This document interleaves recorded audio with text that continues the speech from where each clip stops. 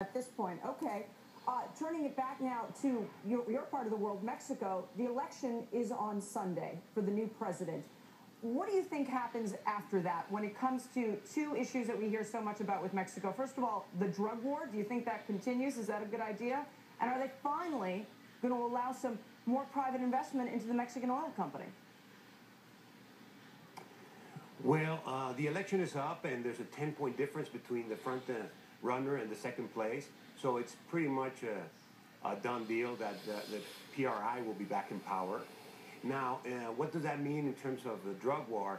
Well, I hope it means some change, because we've got 50,000 dead people in 5 years, you know. This is a very serious situation in our country, and this is one of the reasons why the ruling party is being ushered out. So you think the drug war should stop? We got to think about that. Well, I think we should apply the policies that America has, you know. Well, I don't know, you smile like that and you went to it. What does that mean? Well, there's plenty of drugs going on here in America, and there's lots of money and guns going back to my country. But there doesn't seem to be this violent killing going on.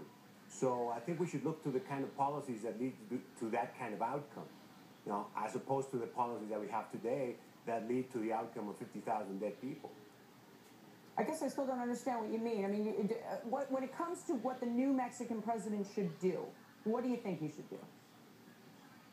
He should crack down on violent crime and basically let the distribution of drugs flow to where they're needed in this big market in America. And I know that sounds very bad, but that is the reality of drug trade today. As long as this huge demand in the States exists, it will be supplied from Mexico or from another country. Interesting. Okay. Let's move on to another topic that we talk a lot about with you. You run the biggest electronics